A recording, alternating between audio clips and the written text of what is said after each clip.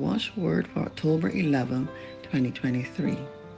Lord, you have been a refuge for the needy in his distress, a shelter from the storm and a shade from the heat. For the breath of the ruthless is like a storm. Isaiah chapter 25, verse 4. Doctrinal text. While we live, we're always being given up to death for Jesus' sake, so that the life of Jesus may be made visible in our mortal flesh. 2 Corinthians chapter 4, verse 11.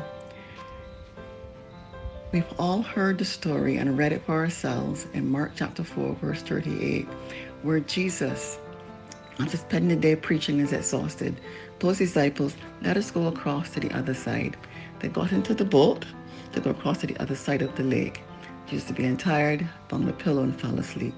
During that time, the weather changed and water started coming into the boat, and the disciples are fearful of it being sink.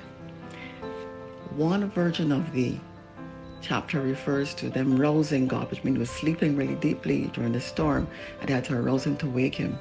And he spoke to the weather and said, "Be calm," and it was calm. He then chastised his disciples and said, "O ye of little faith."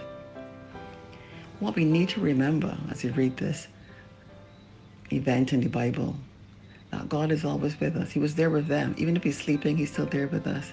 And we know that God in heaven never sleeps. His son in human form slept, and he was tired. But he was there with them, and they should know no harm should come to him. And so the sounding part, we must all remember to have faith in Jesus. If he says you're going to do X, he's going to do X. So you're going to go across the lake, you will be going across the lake. They thought they would not have made because of the water coming into the boat as the weather had turned to its worst during that storm.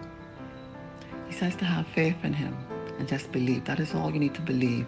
Storms are there for a time. They're there to teach us a story, a lesson, but we can get to the other side through faith in him.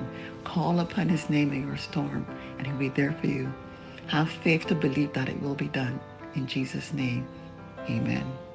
Heavenly Father, I just want to praise and glorify you for being a great and good God.